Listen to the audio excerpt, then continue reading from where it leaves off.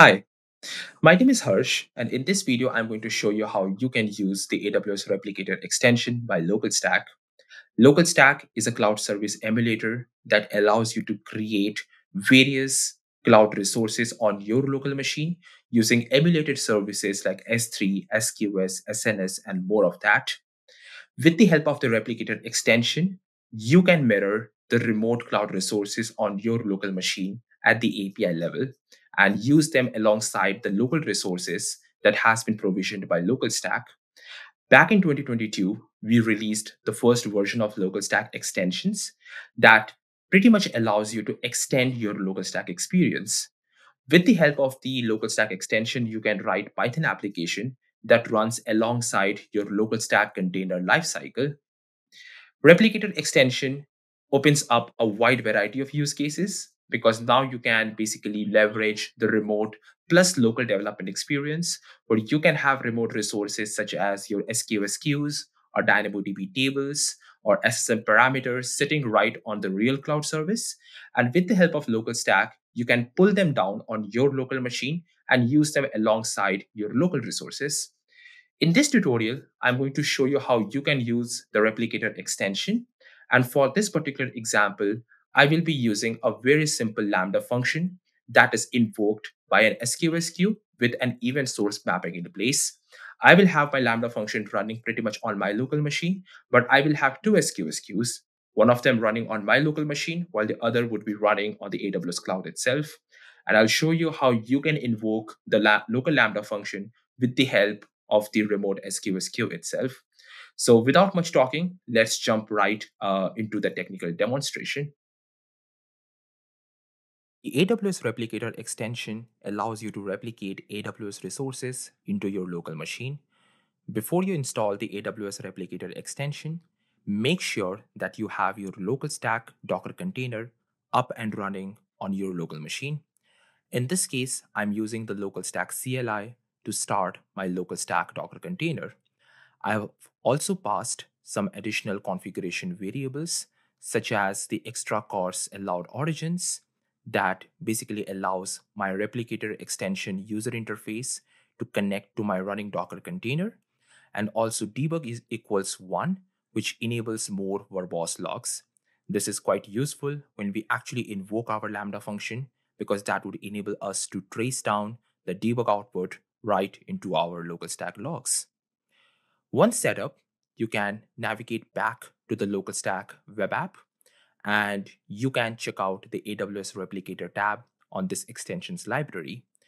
The extensions library provides an intuitive user interface that allows you to install and manage your LocalStack extensions with just the click of a button.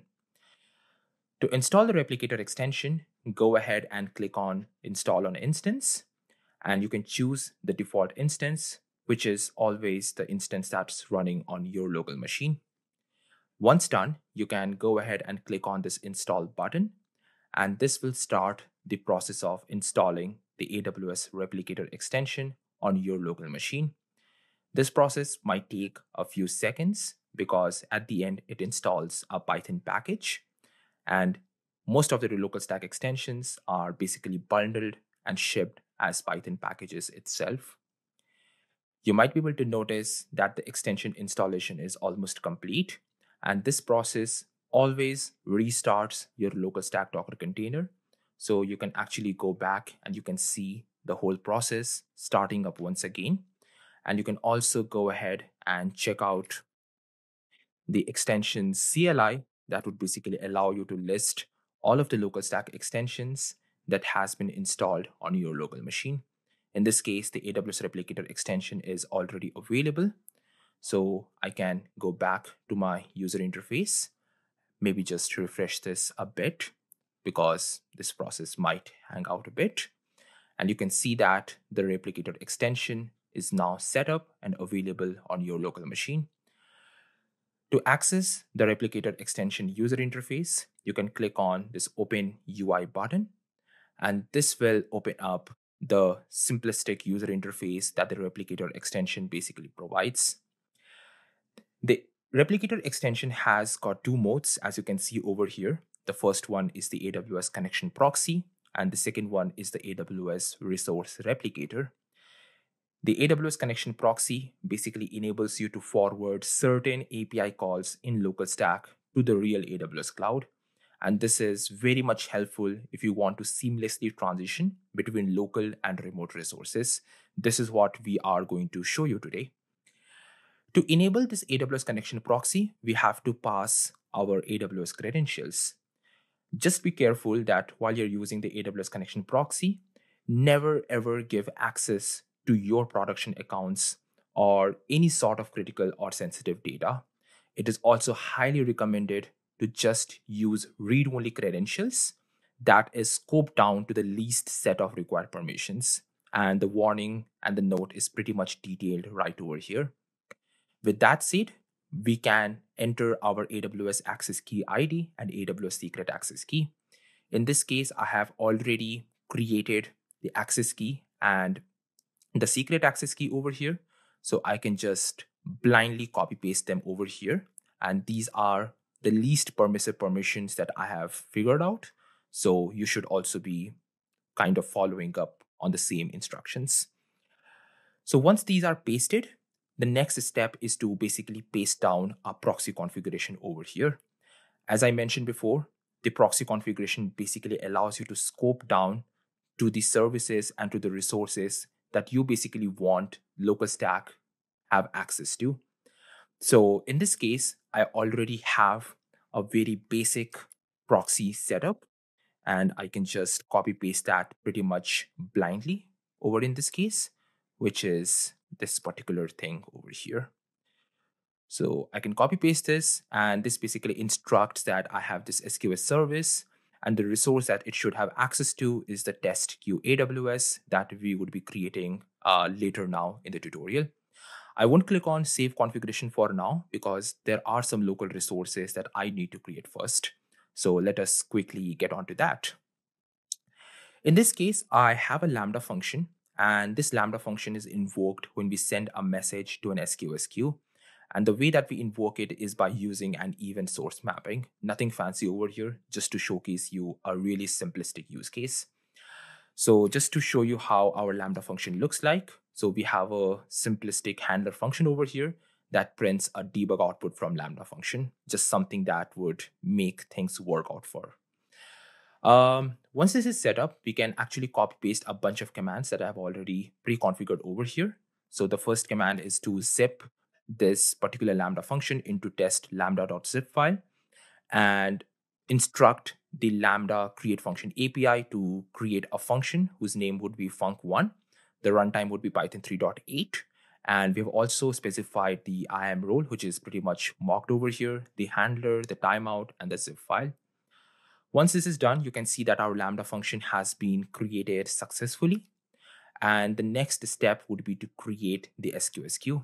So in this case, I'm creating an SQS queue whose name would be test queue AWS. So I can go ahead, click enter, and this would create my SQS queue right over here. Once this process is complete, now I can create an event source mapping between the Lambda function that I created before and the SQS queue that I have created just right now.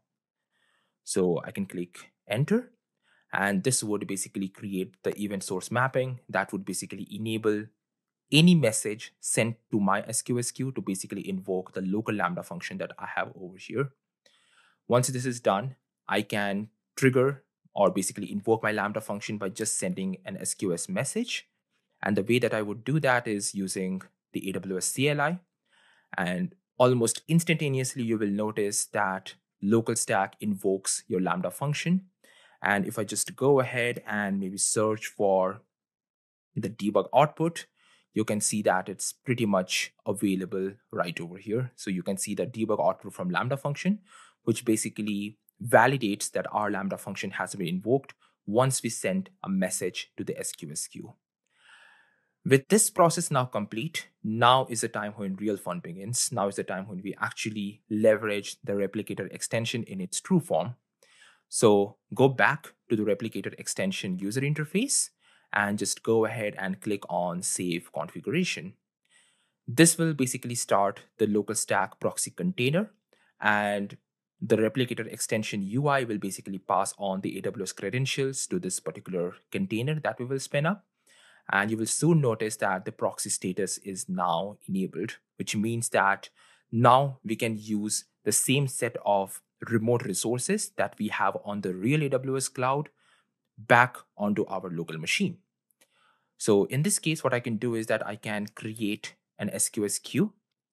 And this time I'm creating this on the real AWS cloud, not onto my local stack Docker setup. So my SQS queue is properly set up now. And if I actually go back, I can navigate to the SQS queue interface on the AWS Management Console. I can hit refresh, and you will soon notice that we have this test queue AWS available right over here. With that said, I guess I can just hit clear for all of my container logs over here. And maybe I can just go back to my SQS management console, click on send and receive messages. And this time I can enter a message over here. So maybe the message can be like, hello from AWS. And as soon as I hit send message, the event source mapping that we have configured on our local stack setup will basically trigger. And you can notice that our Lambda function, which is pretty much still on our local machine, has been invoked. You can see the hello from AWS over here. And if you actually search for the debug output once again, you can see that it's available on our local stack container logs. Please ensure that if you're not able to see this, just make sure that debug equals 1 is available on our container logs. So this is how the replicator extension basically enables you to mirror your AWS cloud resources onto your local machine itself. There are more use cases that are possible with the replicator extension. And to learn more about them, you can navigate to the Python package index page that we have available over here. And this will detail not just the AWS connection proxy that we have showed you via the user interface. You can use a similar setup using the LocalStack's CLI as well. You can also go ahead and use resource-specific proxying. And this opens up a lot of use cases for you for basically a seamless remote plus local development experience. So this was it about the technical demonstration. With the help of the AWS Replicator extension, you can further extend your local development setup to also accommodate the remote cloud resources. A lot of people colloquially call this as a REM local experience, basically combining all of the benefits of the remote cloud plus the local development. Local Stack extension has a lot of different use cases as well. For example, in the past few months, we have shipped a variety of new extension, some of which you can find on the extensions library. For example, we have shipped an initial experimental version of the Snowflake extension that allows you to create Snowflake data pipelines pretty much on your local machine. If you want to explore more of such use cases, do check out the LocalStack extension GitHub repository and feel free to create an issue with your particular use case that we can have a look at. If you want to try out the AWS Replicator extension, you can find the same tutorial linked down below in the description. So definitely go ahead and check that out. So this was it for the video, and I hope I would be able to see you in the next one. Have a good day, folks.